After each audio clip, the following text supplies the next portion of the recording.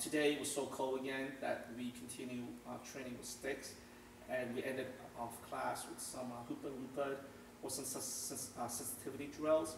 And so I was telling Charlie and a couple other students that the problem with a lot of grappling art is that they rely on grabbing the jacket with a clinch, but during the fight, you're getting punched and stuff, right? And so there's no bridge in between. And so you got to have some kind of bridge in between. And so the two type of bridge that we use is, it comes from Filipino martial art and Wing Chun, right? The problem with Wing Chun is that they build the whole system on sticky hand or chi sao, right?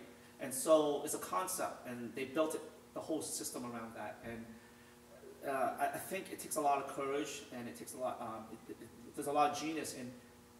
Bruce Lee said that when you cross the river, you don't carry the boat on your shoulder. You leave the boat in the river, right, on the river. And so a lot of times we would learn a martial art style, and then we don't have the courage to leave it, right? In other words, this style gave me the insight or the muscle movement for this, and that's it. It's not the end all and be all. I accomplished this task, let's move on. You get what I'm saying? So a lot of times we end up falling in love with our martial art. It's almost like a cult, it's almost like a religion, right? So anyways, let's get back to this. I want to show some hoopa loopa, some tying and untying, this Filipino concept into submission and joint lock. And these are stuff that I have taught to some of my students who are in law enforcement or work in the jail, and I showed it to them, and a few of them came back and said, hey, I pulled it off. You know, I was arresting somebody, and I did the move that you showed me, and it worked great, you know. So here's how it looks, okay? We're gonna start out really simple for now. We're gonna start out like a lever, okay? So he's gonna put a lever right over my head, like chopping, and then we just gonna salute and come over, salute, come over, salute, come over, right? And notice I'm drawing like a rainbow because it's very important because you're getting smashed with beer bottles, you're getting punched in the face and stuff. So one more time on this side so you can see. Okay, so this is a basic drill. It's not an end-all be all. It's a concept to give you insight into other concepts. Okay, so we're here, we salute. Okay, so there's a block. So for now, it's just sensitivity. This can be like boom. Okay, it can be, go ahead, punch me. It can be boom, like that. Okay, so we're dealing with the helmet. Okay, there's many ways to deal with the helmet. There's the three-point cover. There's the double block, double side block. There is the stone wall. Okay, so one more time. Boom, we're here. Okay, and then from here, we're gonna dig in, pass. Dig in, pass. Okay. So one more time, we're just going to create a lever, or our partner hits us the side of the face, and we're blocking, and we come over. Okay? Now, from here, we can't do this all day, but this is a drill, because we want to feel this, because imagine we're fighting in the dark alleyway, or it's a nightclub. Okay? So we want to know where everything is. So one more time, we're here to here, and we're going to do this drill maybe twice.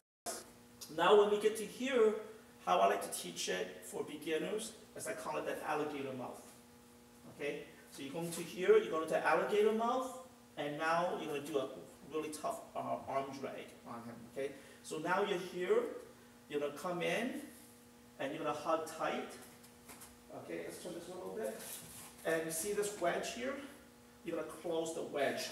Boom, right here. Now if this is a real fight, you're going to drop it down on him, and with the right training, you're going to have good alignment, you're going to know exactly how to shoulder wrench someone, okay? So one more time, it's a fight, boom, boom, 1, 2, 3, we're going to open up, okay, and we're going to grab, and there's a certain point to grab, okay, we don't, you want to make sure you want to control 2 points, okay, 1 point above the elbow joint, 1 point below the elbow joint, and then you want to create the lever here. So this is right here, so if I wanted to, I would just hug and smash, okay, so it's boom. So for training, we're here, we're going to hug, and we're here. So let's just say I'm law enforcement, okay? And he's like rising up because he's like super strong. He's trying to punch me in the face and stuff. I'm shoving him away, okay? It's because the alignment of his body. You control his balance when you bisect this line, okay?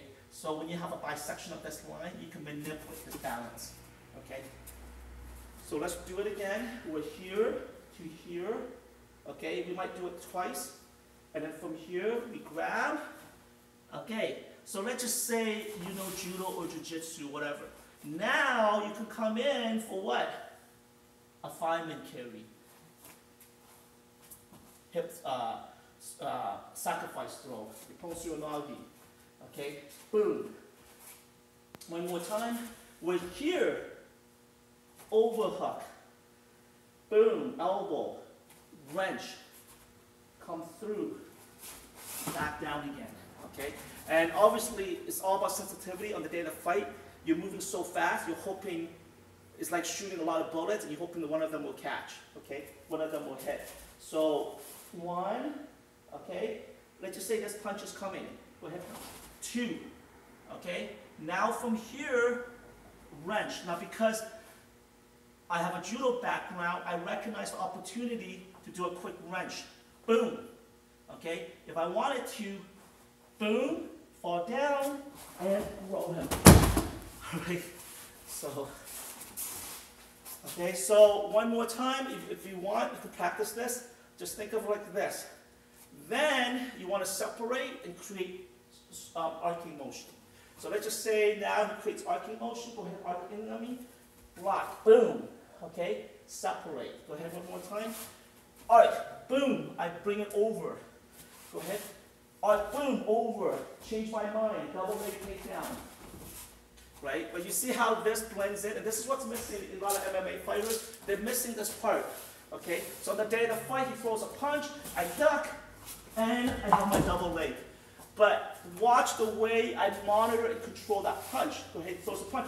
Look at this, I'm protecting my head. But I'm not staying upright because his momentum's so strong, especially if I'm giving a lot of weight, I'm going to end up shoving back. Go ahead. As I feel it, I get underneath. Notice this pass. Okay? But this pass may not work. Notice the salute. And then from here, I'm coming in. So one more time. So this is what's missing. I was watching the fight last night. Two wrestlers were just striking each other, and they didn't have that bridge. So one more time. Now, because I'm giving a lot of height, I didn't take advantage of that. So the rule of thumb is if you're small, you make yourself smaller.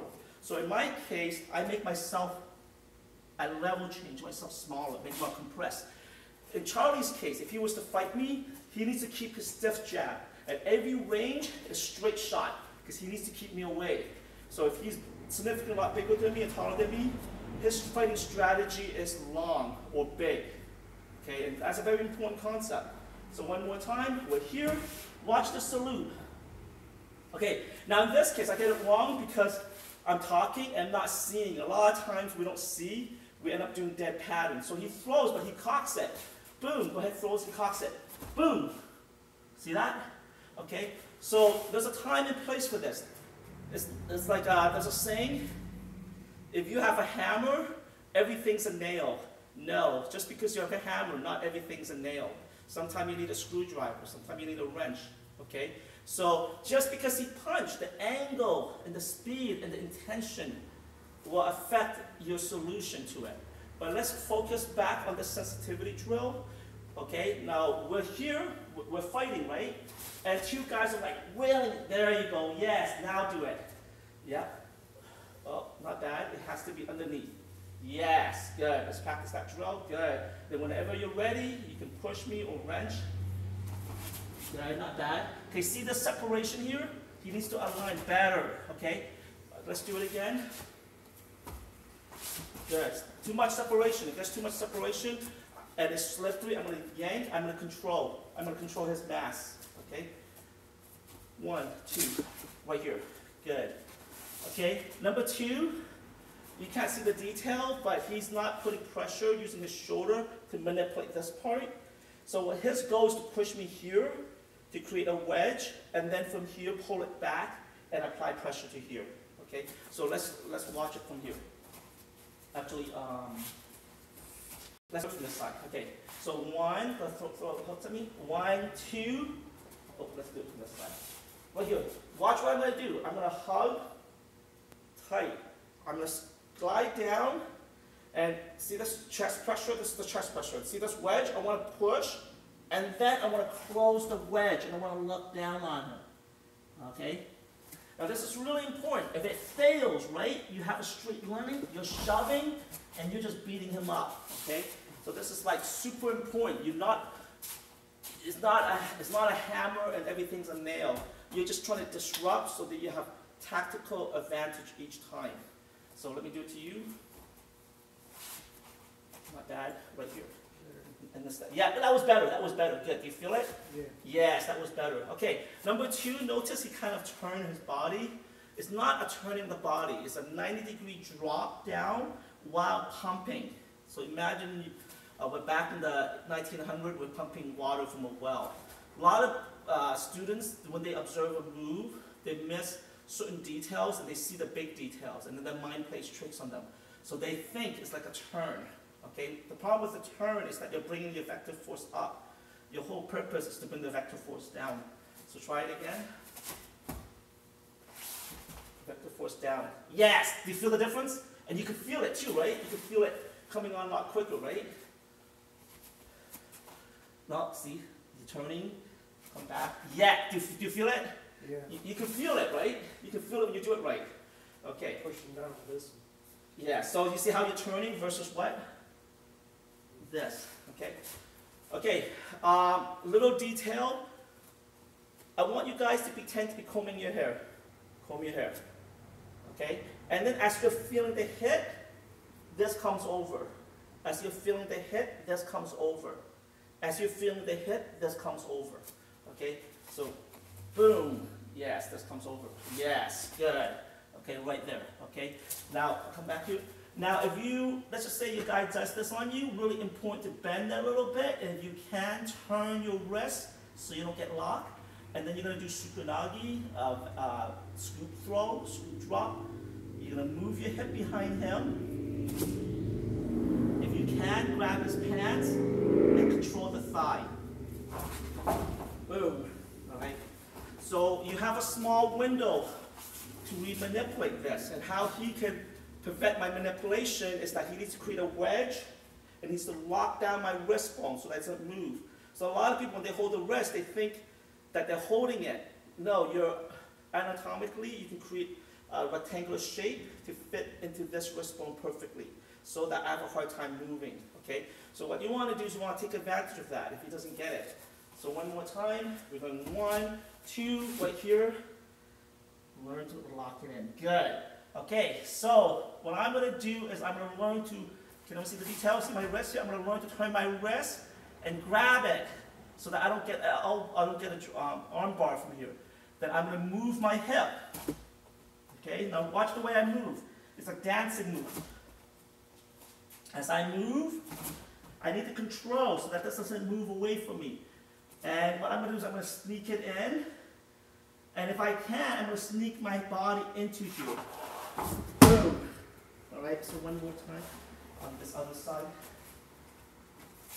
Okay, so once your partner gets really good or you want to simulate a real fight, you start whacking them. Okay, now I don't want to do that because I have a broken forearm, but I'll just lightly do it. Boom. Boom. Good. Boom. Now, what happened is I retract, right? When I retract, it doesn't give him a lot of time to do this move. So how he gives himself more time is he moves into the move as I come in. So that gives him literally a quarter of an extra beat, okay, or a quarter of a movement. So he comes in on him. Good. See the difference? Right?